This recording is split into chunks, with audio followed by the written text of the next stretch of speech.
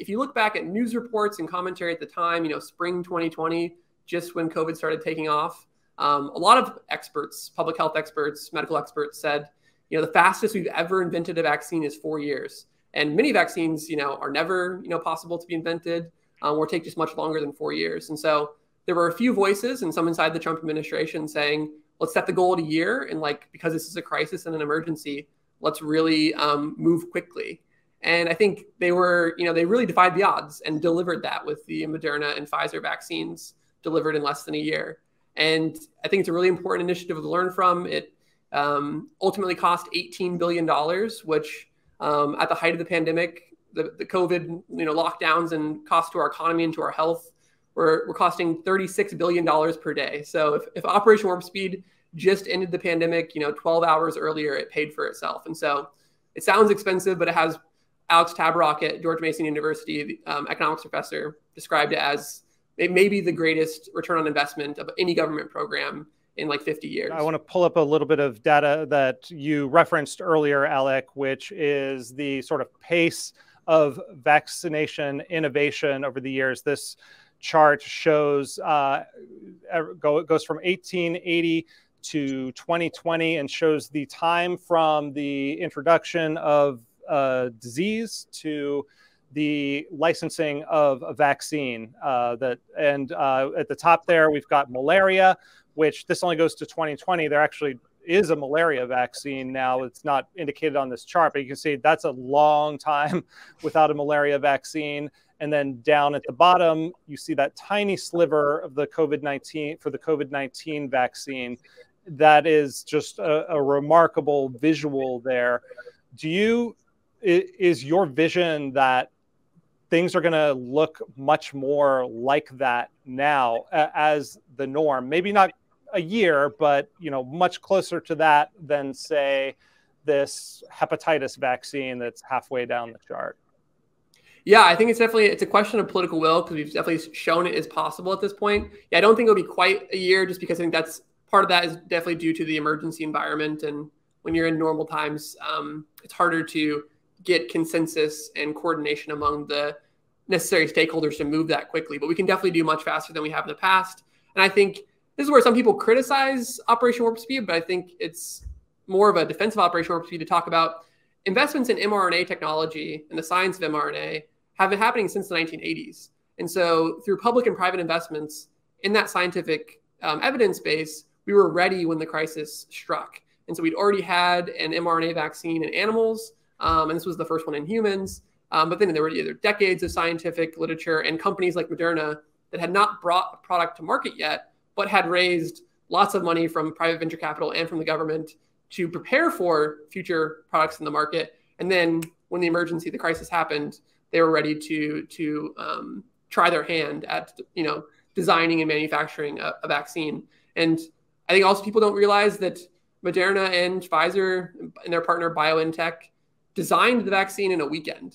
Once they had the genetic sequence for COVID-19, they designed it in less than 2 days. And then the rest of that process was safety and efficacy testing and preparing manufacturing capacity for the doses. But with modern biotechnology, we have a lot of opportunity to move more quickly and to design really innovative biomedical products.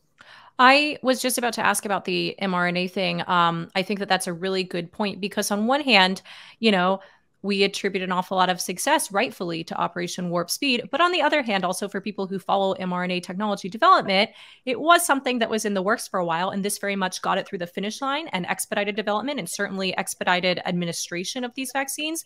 But it is also worth kind of splitting hairs and saying, well, mRNA had been in the works for a while, so it wasn't totally starting from scratch. I pulled this article this opinion piece that you published with your co-writer Ariel D'Souza in the Washington Post, saying Biden's vaccine project needs to be more like Operation Warp Speed. And one of the things that you point to in kind of helping this $5 billion public-private partnership achieve its goals would be to speed up regulatory processes in a similar way as Operation Warp Speed did. in both in developing, testing, and distributing vaccines. And you mentioned the U.S. Food and Drug Administration, for example, allowed clinical trial phases to be conducted concurrently. And so, FDA trials, they have 3 phases. There's a safety phase, there's a testing phase, and then there's a kind of bigger final testing phase. And some of those were actually overlapping. And so, we're getting into the regulatory component here is something that, might be libertarians are perhaps more friendly to, or an easier sell than the advanced purchase agreements. But for, the non-libertarians out there, kind of overlapping safety trials with efficacy trials, that sounds kind of scary. How is that actually safe? Yeah, so I would just say that they weren't overlapped completely perfectly. So there still was some like very early safety data before they moved to efficacy. So there's some overlap to save time, but not 100% overlap. And I think, there's also a relative risk factor. I think usually the stronger case for the multi-phase thing is just, if it fails to get out of phase 1 or fails to get out of phase 2, then the companies and the government don't want to waste money on clinical trials, large phase 3 trials that aren't going to go anywhere. And so given the emergency environment and the desire to move very quickly, having those phases run concurrently made a lot more sense. But, I could see how doesn't make sense for all drugs and therapeutics going through the system to necessarily be structured that way in the future. It just made sense kind of in the crisis. Yeah. And this is also where I think we have to keep tying it back to the voluntary aspect of all this, because if you are accelerating things and kind of bypassing the normal processes, seems to me that makes it even more necessary to make this voluntary and not be using the power of the state, whether that's federal or local or state level, to kind of push this onto people. It's one thing to have public health messaging and, encourage people and try to sell the vaccines to people in a ethical, true way. But I think, that's like, what I was going to ask you is like how far this can be pushed, because I think that for the, one of the reforms that's been proposed by a lot of libertarians is to get the FDA out of the efficacy business altogether and just have it focused on safety, or even make FDA certification altogether voluntary, because there's this unseen cost to FDA regulation. We think of the FDA as like protecting and saving lives, but the unseen cost there is that there are life-saving drugs that are safe that just get delayed for years and years, and in the meantime, people die. So you could imagine a system where you have FDA approval, and then you have the non-FDA approved drugs that people can kind of voluntarily opt into. Does that sort of framework make any sense to you? Yeah, and before I comment on that framework, just one quick thing about a more aggressive thing we could have done that only the UK did, which is in terms of human challenge trials. So having volunteers sign up to be intentionally exposed to COVID-19 while they're participating in a clinical trial with some of those candidate vaccines. And I think, especially what we knew at the time, usually the case against human challenge trials is there's not a rescue therapy, that it's dangerous, like someone could die. But at that point in time, late spring, early summer, we had indications, I think, that young, healthy people were very unlikely to die from COVID. And so I think, again, I just support human challenge trials on the principle of like people should be able to volunteer to take risks to protect others, and you're protecting others by accelerating the development of safe and effective vaccines. We let people serve in the military, serve as police officers, firefighters. Can I ask a quick question about the human challenge trials? Would that be like placebo controlled? Would some people be getting the placebo, or is this everyone in the trial is actually getting the vaccine? Yeah, I think everyone in the trial is getting the vaccine, and you're exposed, you're challenged with the virus. Right. Instead of what we normally do, would be waiting around to be exposed in the natural environment. Yeah, Reason's Ron Bailey has written about this pretty extensively. I'm a huge fan of human challenge trials, just because I think, like, if we're going to fundamentally be libertarians and in favor of people's bodily autonomy, then I think it makes an awful lot of sense that we should allow you know, I don't know. I'm always a big fan of like gonzo journalism, just personally. Like I enjoy just like, you know, the Reason TV filmed me like getting tattooed for a piece on how pandemic policy hurt tattoo shops a few years ago. And there's something delightful about having yourself be the human guinea pig for fun, but it's even more delightful when you're the human guinea pig for medical advancement, right? Like it's odd to me that we would prevent people from voluntarily choosing to do that if they're 25 or 30 and super healthy and feeling comfortable with the risks. Definitely. And then just to get back to your framework question, Zach, I think it's an important one. I think at the very least, I support moving away from the current binary system we're in, where a drug is either declared safe and effective, and pretty much it's mandatory for public health insurers and a lot of private insurers to purchase the drug if a doctor prescribes it, or it's just completely legal and no one can take it. I think that binary system is untenable in the long run, and leads to a lot of the negative outcomes that you mentioned. And so having more of a tiered system where, you know, something that we suspect is dangerous, definitely illegal, no one can produce it or take it, and then moving up to things that we know are safe, but it's unclear if they're effective. You know, we shouldn't mandate that Medicare or Medicaid buy that for everyone if there's no evidence that it's effective, right? Or more cost effective than other alternatives currently available. And then you can move up that tier given the evidence we have in terms of effectiveness and cost to ultimately public health insurers being required to pay for something. And I think just the current binary system is kind of outdated at this point. Like, I feel like both Zach and I are in that category of like, and correct me if I'm speaking out of turn, Zach, but like super interested in scientific innovation and doing as much as possible and allowing everybody to be a human guinea pig if they want to. Like, I love that type of thing, but then so adamantly opposed to any coercion that we saw like with the way these vaccine mandates were handed down. And it's like, it's funny because it seems like so frequently the Venn diagram overlap of those two types of people, it's really small. Like sometimes it feels like it's just me and Zach hanging out over there in that space and like a few other colleagues at Reason.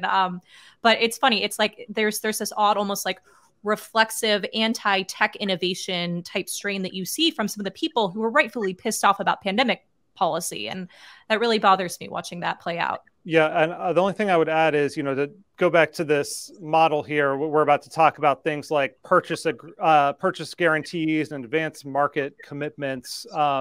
That's where I'm a little bit torn. Like, is it as separable as we want it to be? Because if you are saying, you know, part of this model was that the government guaranteed we're going to buy X many doses of this vaccine, or, you know, whether it works or not, just to like guarantee you at least give it a shot.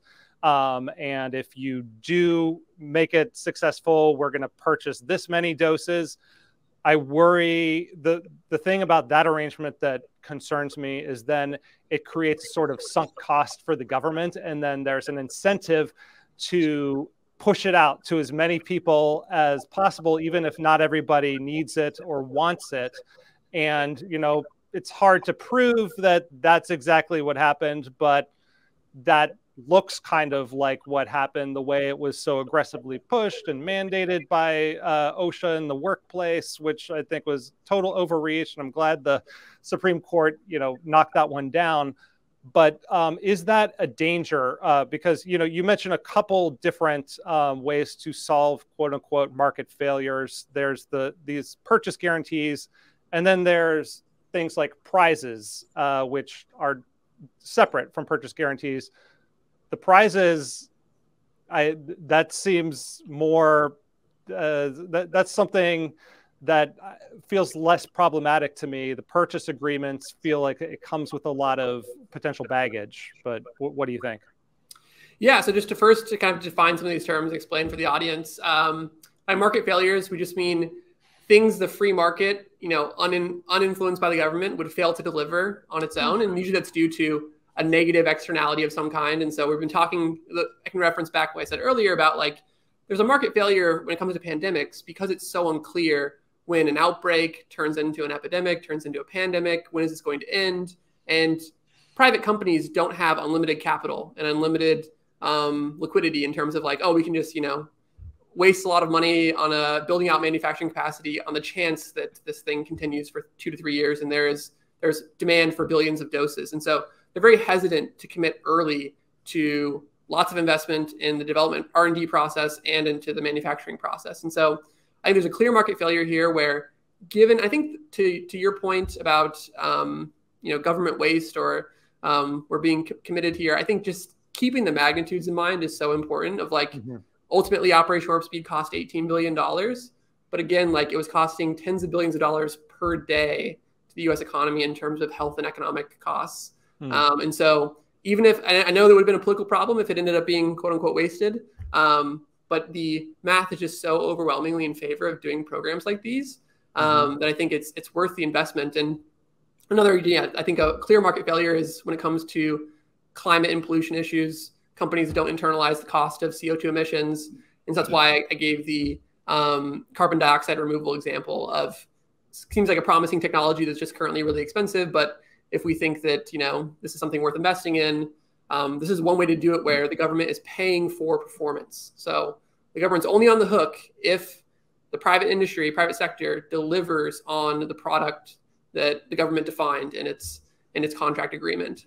So I think that's why it can be really promising. Hey, thanks for watching that excerpt from our conversation with Alec Stapp of the Institute for Progress about Operation Warp Speed, the Trump administration plan to accelerate development of COVID-19 vaccines.